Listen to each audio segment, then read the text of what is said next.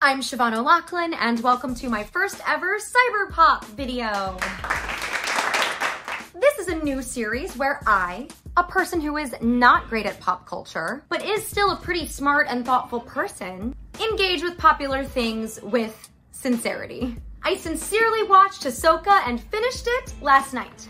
Please understand that I did not watch Rebels before I watched AHSOKA, so I have kind of already messed up. But I did watch Andor and The Mandalorian and Book of Boba Fett, which I think basically has nothing to do with this show. I think. So here's my 5 things. First of all, let's celebrate the costumes. Not only is the design gorgeous, there is no unnecessary display of TNA to be found anywhere in this show. This is a woman-forward show where women and femmes are wearing clothes that in fact happen to be conducive to combat. Though their bodies are not actively on display, these women and femmes are in fact still beautiful. I'm looking forward to seeing fat actors in these shows someday, but you know, I asked for too much. Second thing, I'm confused. Why did Sabine go find Ezra again? Are they in love? Will my questions be answered if I watch Rebels? I was expecting him to be the most incredible Jedi. I was thinking he would be an excellent opponent to Thrawn. He was not.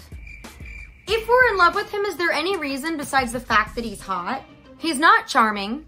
He's not an amazing Jedi. He's not particularly charismatic. He's not mysterious. I don't get it. Number 3, Rosario Dawson. She's just a wonderful actor, isn't she? I love watching her in basically anything. It's nice to see her play this toned down character with lots of darkness, who is also full of so much goodness. Rosario is a huge draw to watch the show, obviously.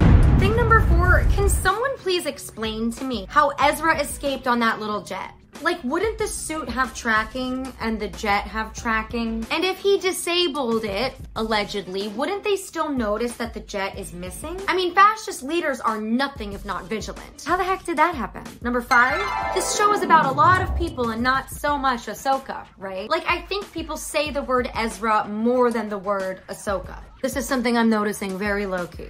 Anyway, those witches are really, really great and seem rather Dune-inspired, and I hope we get more of them, as well as more zombies in the next season, which I will be watching after I watch some Rebels. Thank you, and let me know what you are up to in the world of pop.